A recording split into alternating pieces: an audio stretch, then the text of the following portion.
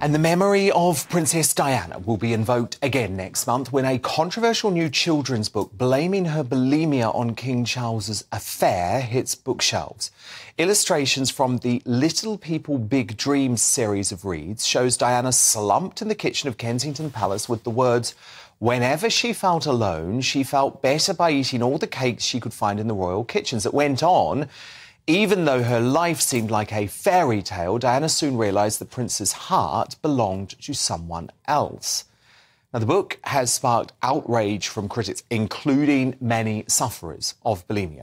But what do you think? Is it appropriate to put such a difficult subject into a children's book and drag the king's name through the mud?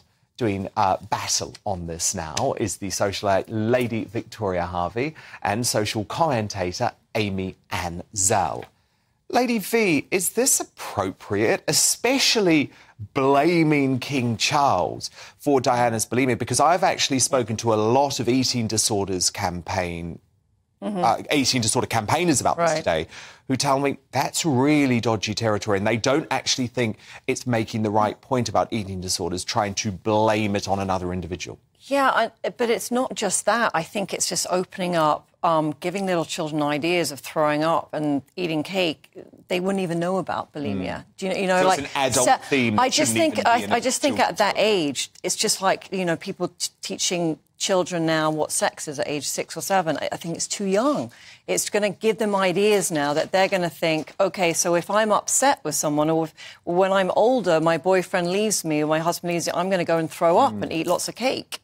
Because I think that is going to, like, resonate, and that they're going to actually have that in their head, in their unconsciousness, and they're going to think about it. And maybe whereas actually eating disorders like this are very complex and aren't usually related specifically to marital difficulties. But it's teaching them, oh, this is what Princess Diana has done, so maybe you should try it. So it glamorises it. Yeah, I think so. Amy Ann Zell, you think it's great that the book is going to raise awareness like this? I think this series is a great educational tool. I actually have one. Which one's this is the Steve Jobs one. Thank God you haven't bought me the Greta Thunberg one, OK? We would be going. I think that would be in the bonfire. No, but it is a great educational tool. My son is he's 7 today, actually. Oh, happy birthday. What's his name? Jacob. Happy birthday, Jacob. Thank you. Happy birthday, Jacob. Named after Rees-Mogg, I imagine. Yes, actually, my son is in the same class as his son, Sixtus. But anyway, really? Yes, so I love these books. This series is brilliant. And what it does is it addresses issues. So whether it's bulimia, with Steve Jobs, for example,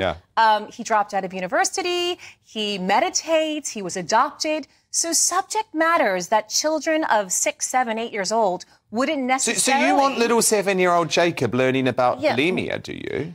It's a different topic. That Jacob learns Meditating and throwing up is two different... It's better that I'm talking to Jacob about bulimia versus him seeing something about it on YouTube or seeing something on the news about Lady it. V, one thing that concerns me about these books is they are very woke. Do you think what age should they know about these things? I don't think kids should know about things like eating disorders until they're like teenagers. A 7-year-old trying to tell them about calories and weight, that's going to give them issues. But bulimia hits people sometimes who are 6, 7, 8 years old. I tell you, it's true. I was looking at the Priory website today, and sure enough, there are children who are 6 and 7 years old. Because maybe their parents had it. They've got that idea from somewhere, because a 6-year-old doesn't know what bulimia is.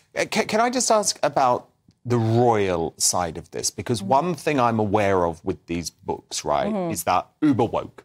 They're prepared by wokesters. These are super, They take a woke view on the world. And don't you think it's a bit unfair that yet again it's the king who is being blamed? Everything connected to anything that Diana went through is always blamed on the king. That is a really good point, because we don't actually know that how long she actually had this, or did she actually have it when she was happy in the marriage at all, or did it just happen when, you know, Camilla came into the picture? We don't really know that because we weren't there. So indeed, I mean, Diana herself did talk openly about her bulimia battle, including in the now contested Martin Bashir interview, and also in the very famous book, of course, written by Angela She Moore. said it was a cry for help, right? And so, it sounds like it was a cry for help, and she probably, like, it was a way for her to get some sort of attention and you know, see a therapist or see somebody, and no one. So maybe it is fair to blame it on Charles then, only in that case. Yes, and it's okay to make that association. Maybe it was that, maybe it was something else. The author chose to relate it to King Charles, Prince Charles at the time. Yeah. So that's okay, because what they're doing is they're showing you there is a causation, an issue that caused her to feel that. But lots of eating disorder campaigners deny that there's any causation, though. Right. It's just another way to see the issue. And ultimately, the author is bringing this issue to the minds of children who need to see it in a sensitive way versus seeing it in a sensationalized way on the news. But do you not think that this is going to give children ideas, though? No, because oftentimes... Like, a kid is going to read that book and think, oh, I'm going to look up bulimia and see what this is, and maybe I'm going to try it. But usually these are being read with a positive spin, whether it's from the teacher's perspective, from a parent's perspective. This is introducing children to some great people, teaching them to dream big, because that's what this is all about. Be bold, be brave, dream big. And it's not necessarily about the bulimia per se. It's just showing children that this woman, Princess Diana, who seemed to have a perfect life, might not have had a perfect life. I know, but when they're that young, look what she did accomplish in her short life. But when they're small, you have to protect them from the evils of the world. You can't tell them. They're exposed to so much anyway, because... The publishers have certainly got what they want, though, which is a hell of a lot of We're talking about it, right?